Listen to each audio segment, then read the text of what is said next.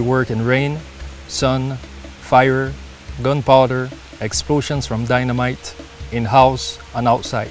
In 1908, 22 tons of dynamite was at Bas Obispo Cut and went off at 11:45 a.m., blowing to pieces over 300 men.